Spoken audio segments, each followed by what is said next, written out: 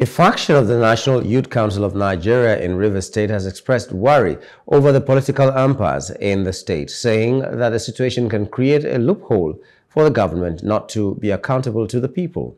The chairman of the faction, Wisabari Samuel, at a press briefing in Port Harcourt on Tuesday, urged Governor Siminalayi Fubara to honor in totality President Tinubu's peace accord by resubmitting the 2024 appropriation bill to the Martin Namawele-led House of Assembly for effective implementation of the state fiscal policy.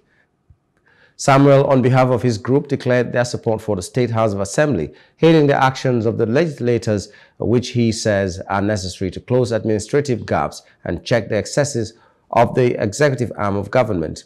He advised the governor not to be hoodwinked by the advice of those he called praise singers, saying they will abandon him in difficult times.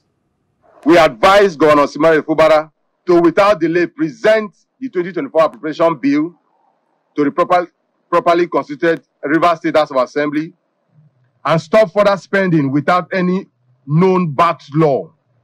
In the same vein, we condemn in total terms the use of taxpayers' money to fund mega press conferences, programs, solidarity, protests, court cases, etc. These frivolities add no value to Rivers people who yearn for developments.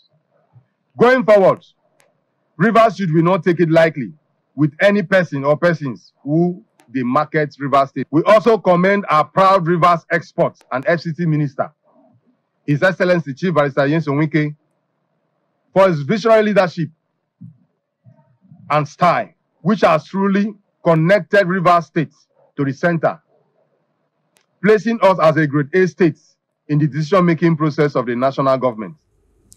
Hello, hope you enjoyed the news. Please do subscribe to our YouTube channel and don't forget to hit the notification button so you get notified about fresh news updates.